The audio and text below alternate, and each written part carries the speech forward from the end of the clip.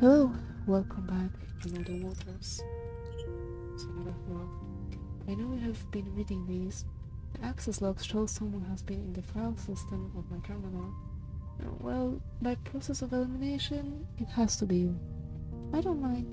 In fact, I suppose I have been writing these entries for an imagined audience anyway. Confessions, or maybe just enough to talk. We make a strange trio now. Me, a depressed xenobiologist who can keep their mouth shut, you, an AI built from the remains of a sentient species, and your sister? Mina, who is no more plant than human. But as far as I can tell, we are the only ones on this planet who have any chance of finding out what happened here. I think I am starting to understand why Mina caught me here. It was because she trusted me not to give up. I pulled the skull. Let's not disappoint her. Yes. Please? This is it?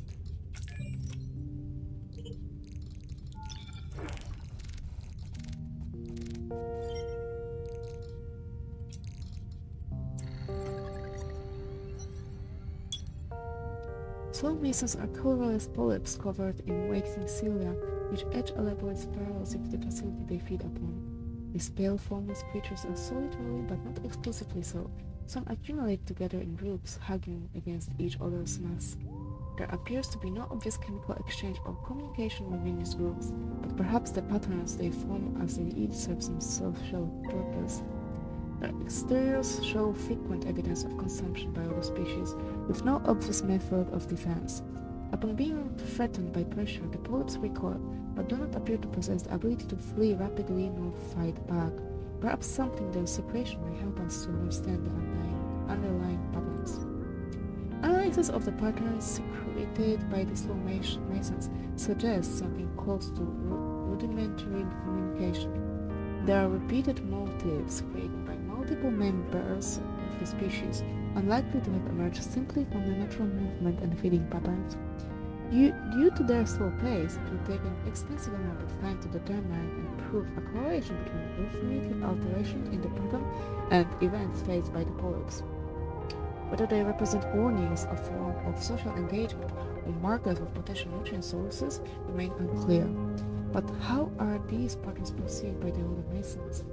Without any obvious eyes, they cannot see them, but perhaps like braille, these secretions are made by touch alone.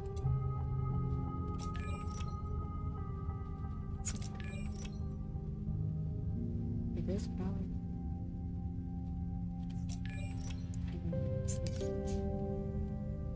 There's more. Oh, this is the one we don't care. So where is this? There's the other one, which we saw. But we need to go back. And there's always a second. We need to go back there anyway. We haven't seen everything. And we need to know if we can. We need to find whatever we can.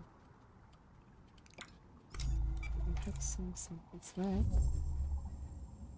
Maybe it's just enough for us to get through. Yes, I'm very forgetful AI.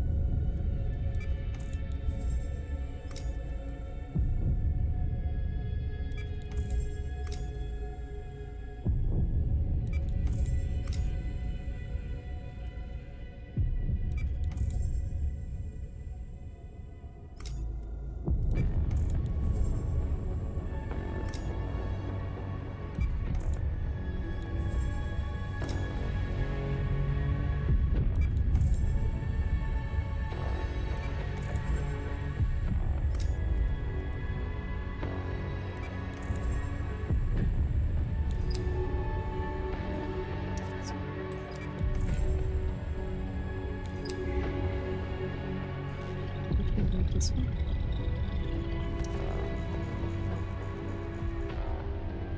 I understand, sir. Wait. Okay, wait for this one.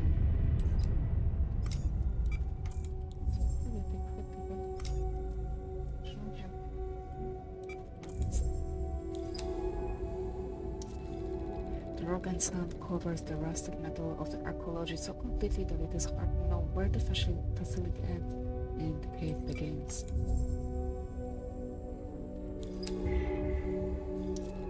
The walls here are covered in spiraling patterns, a small lexicon written with glistening bells of images.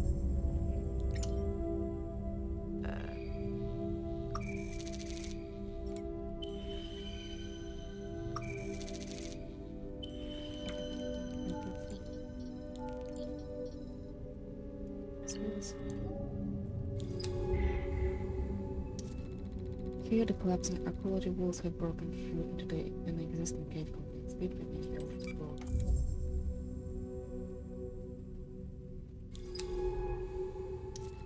The caves lead away from the bulk of archaeology, wrapping themselves through the solid rocks of burnt crust.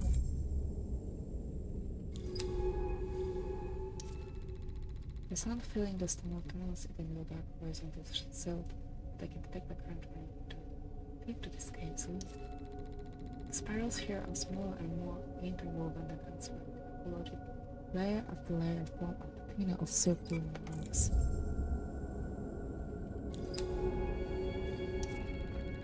A large molten skin is piled in the corner of the cave, fragments of it drifting away across the sand.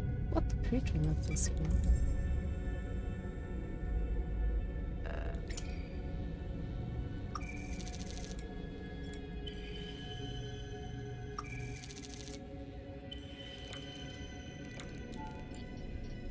Skin. These caves look ancient and deep. Is this where the creatures now inside the archaeology came from? Did the creature release them?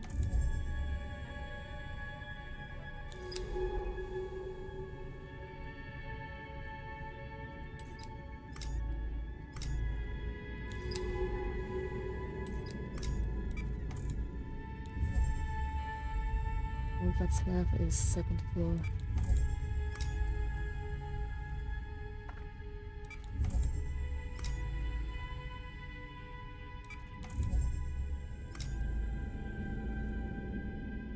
Is there something beneath?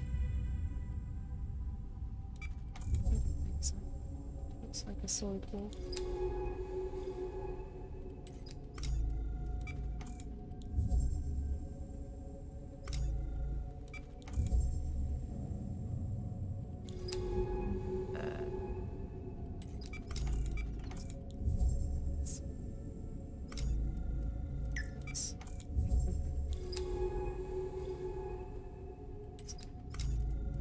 Here.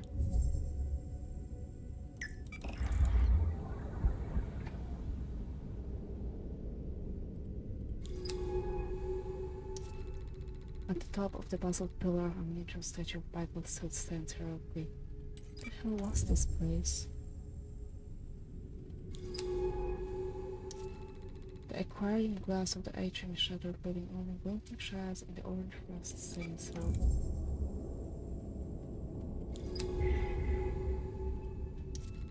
The ceiling has given way above the lab segment entrance, filling it with rock and sand. This whole facility destroyed, buried, erased. Was this what Mina was looking for in the deep of the ocean? But how did she even know it was here? I feel like I'm swimming for other people's secrets. The entire ceiling of this lab has come down, filling the chamber with sand and rock. No one could have escaped.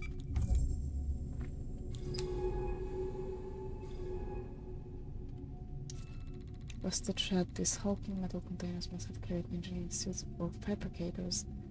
Padwell was building something.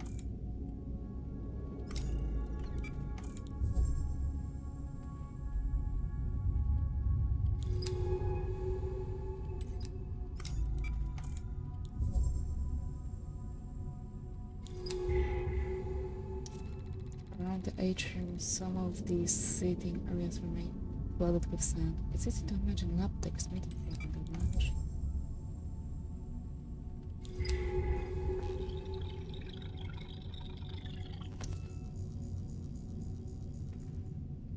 I'm sure it is just a standard security drill, Miss Fidanza. We will be able to return you to the other shareholders shortly.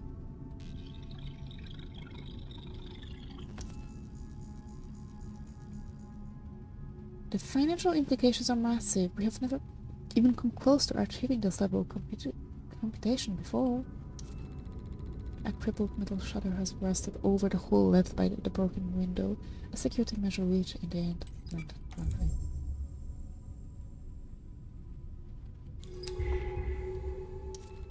The ceiling here bulges with the weight of the rock above, the walls of sand curling inwards.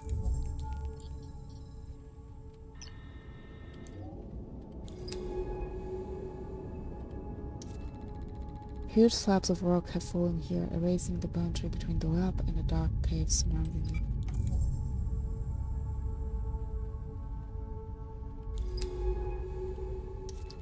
The entirety of this room is lost beneath layers of sand. The bars of metal frame, like bent and broken ribs, poke out adrift.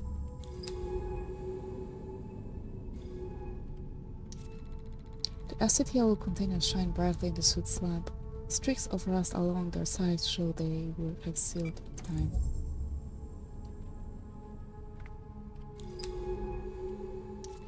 Sound pelts against the barrier sealed by the emergency override when the uploader was breached.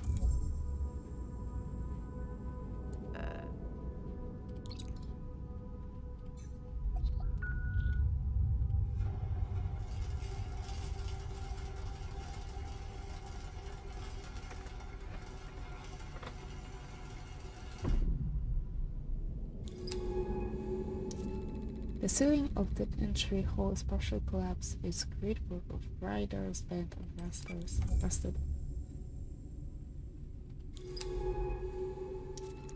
The rust-choked hole stretches out in the dark below. Wrecks and rocks lie in the shadows and silt.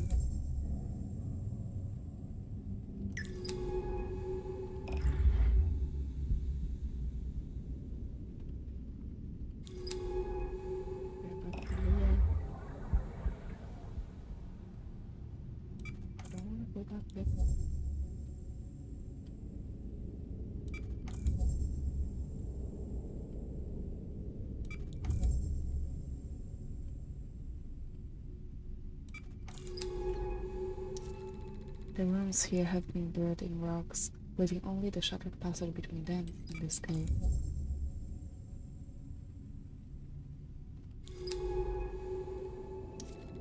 The cave and the room have merged here, so it is hard to tell one from the other.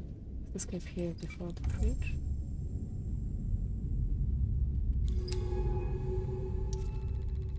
This cave system must connect to others under the slopes, allowing creatures to come and go. Deep cracks lead into the dark, and a handful of tracks such as creatures come and go here. Is this the source of the initial breach? A dark and rough silt behind the lab's paneling leads into the bedrock of the ground.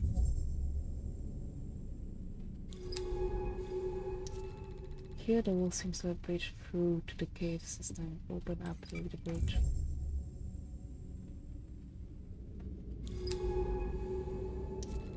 Ornate geometric skeletons like those found in the bloom, mina-grouping artificials.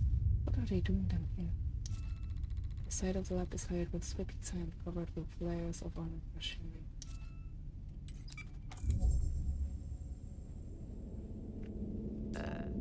Artificial skeletons. They were using them, harvesting them. The equipment here, they were building something. Slicing and etching the artificial skeletons. But what? Can these geodesic spheres really be valuable enough to build a whole archaeology around? And then to ruin it?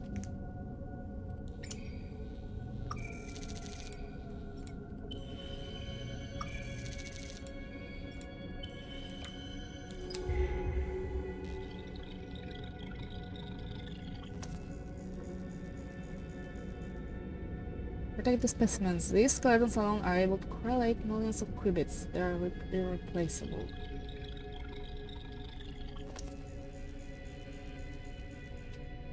We have to power down. If the shielding is breached, it could blow out the whole facility. Start shutdown now.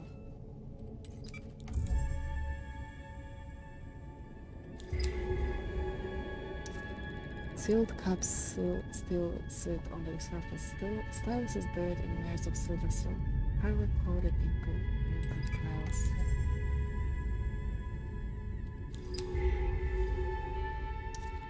This was a computing lab. All these machines are for hardware fabrication.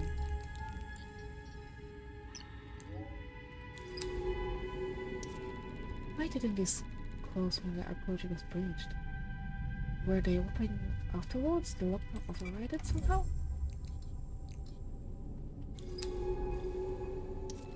The security locks lie wide open, and the view of the laboratory equipment beyond.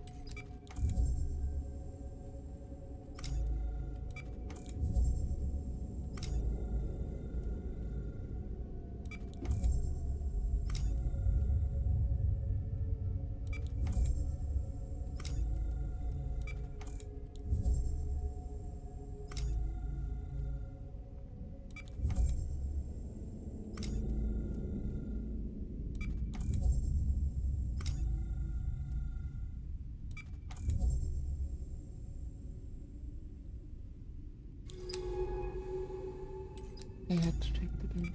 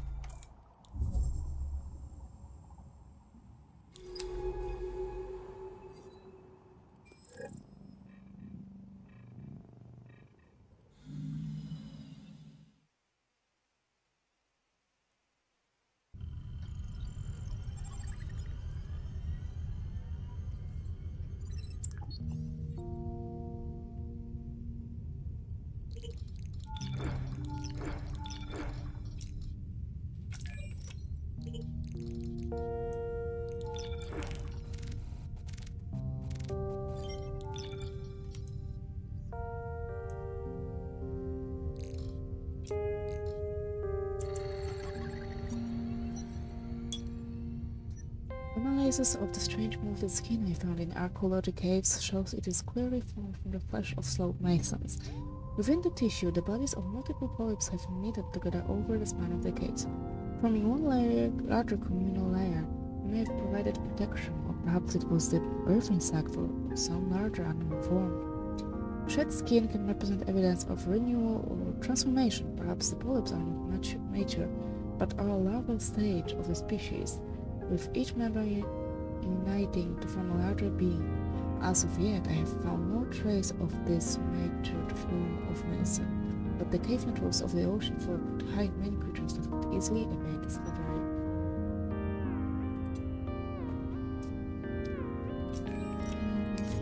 This is a good place to end this part before we delve into one of these facilities. So for now, thank you very much. Stay alive and see you soon. Bye.